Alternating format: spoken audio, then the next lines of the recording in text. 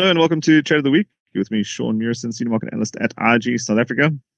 Recapping on last week's call, my colleague Chris Bucham, he looked at a long position on Euro Sterling with a target on the upside of 0.8840, looking at a stop loss of 0.8680.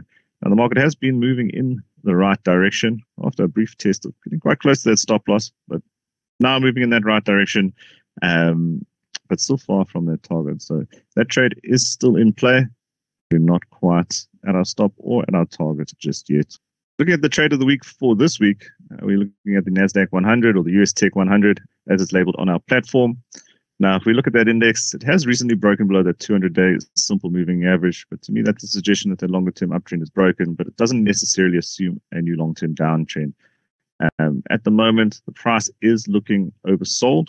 And we do have that bullish divergence marked with the green lines on our chart. So we have the price making lower lows while the indicator's making higher lows whilst in oversold territory. And it's stochastic here. So then we could have a bit of a rebound.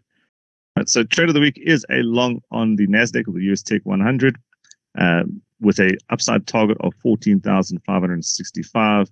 A suggested stop on a close below the 14,060 level.